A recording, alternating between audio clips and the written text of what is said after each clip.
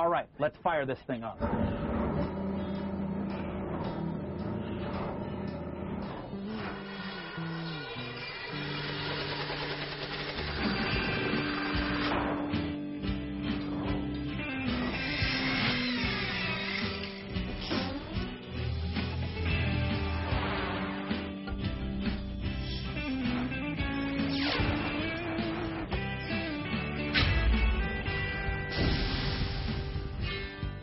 Man, is this a lot of fun, and it is great exercise.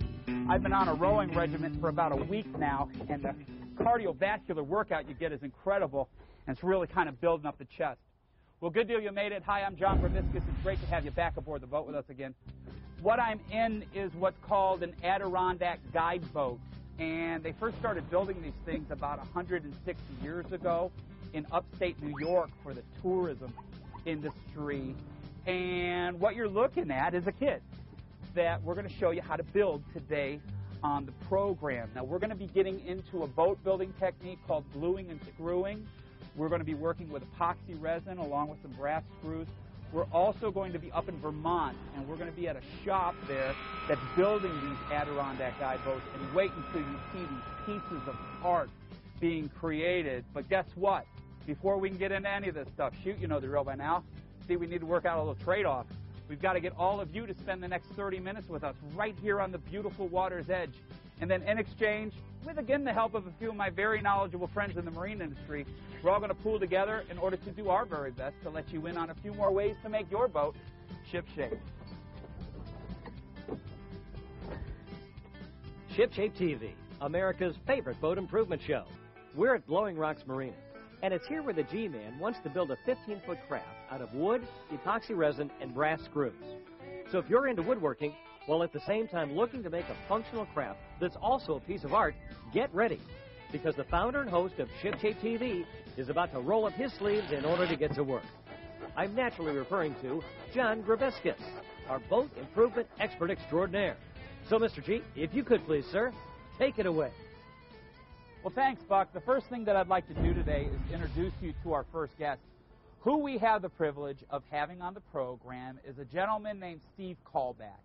And Steve is one of the owners of a company called Adirondack Guide Boats Incorporated. And they're making a line of vessels, 13 to 18 foot, that are really turning a lot of heads, including mine.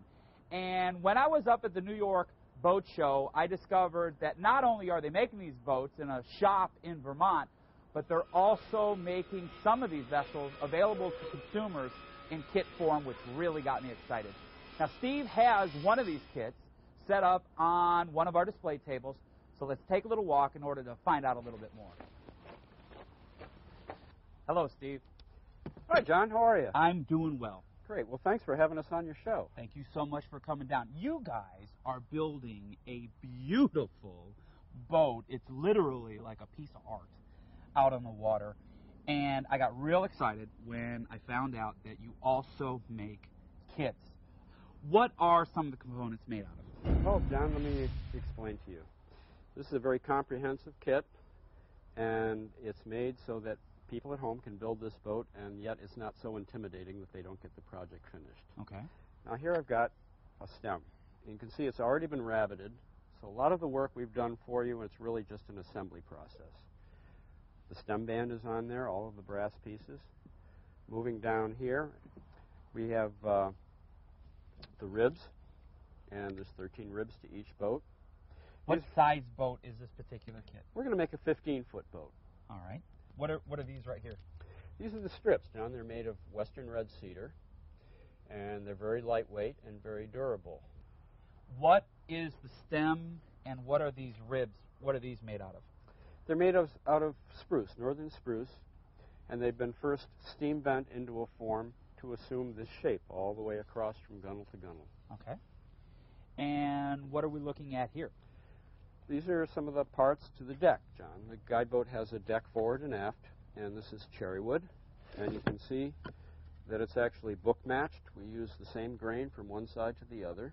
Cherry wood's a beautiful wood, and that's why we love to use it. It's a very high-quality kit, isn't it? It really is.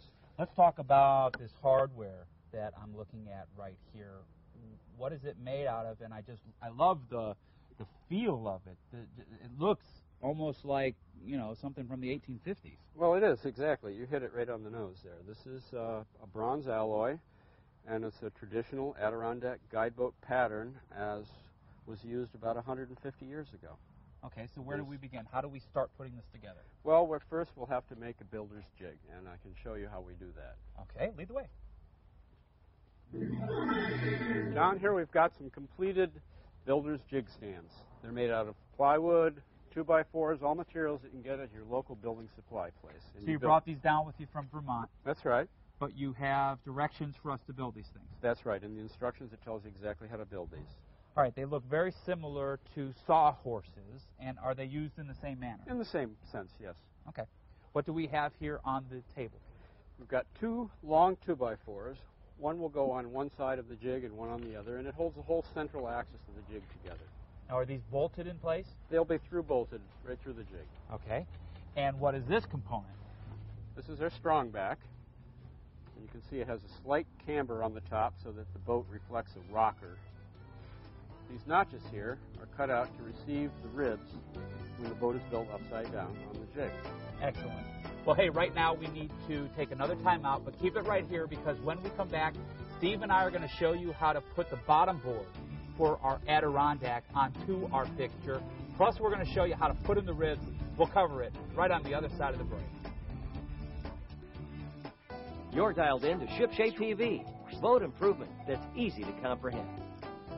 Well, fantastic. We are so excited that you're still with us today here at ShipShape TV, where our topic this time has been how to build a wooden boat called the Adirondack Guide Boat. And again, we have Steve Callback on the program from the company, and we've been quite busy during the break. We sure have. We started off with our bottom board, which is also the keel to our craft, and we needed to remove some wood from both sides. We used a special type of tool, which was kind of old-fashioned. What's that called? It's called a draw shave, John. A little tip here is if you hear the wood kind of crack on you or splinter, that just means that you're going in the wrong direction. Go in the opposite direction and you're going to be able to shave off that material very quickly. We then came back with a hand plane and we kind of planed the keel. And what we're trying to do here is we're trying to extend the line of these ribs. Take a look at this profile, and we wanted to make sure that we could extend that line all the way down to the bottom of the bottom board, because we're going to be coming back with some wooden strips and we're going to be gluing and screwing those onto the bottom board as well as our ribs. But let's talk about the ribs and how did we attach them to the bottom board? Well, we fastened using a number 6 by 1 inch silken bronze Robertson head screw. We put 3 of them through the back and into the rib from the other side. Now we drilled a special type of hole here. We wanted to also countersink our pilot hole, and what kind of bit did we use? We used a tapered fuller bit with a countersink attachment. Well, what we want to do is once we have all 13 ribs onto our bottom board is we want to set this up on top of our fixture, and we want to put in our spreaders, and we can begin the process of gluing and screwing on our strips. John, what we're doing here is cutting strips for our cedar guide boat. The table saw is mounted with 3 very thin blades, and we get 3 boards per pass. What angle are the blades set at?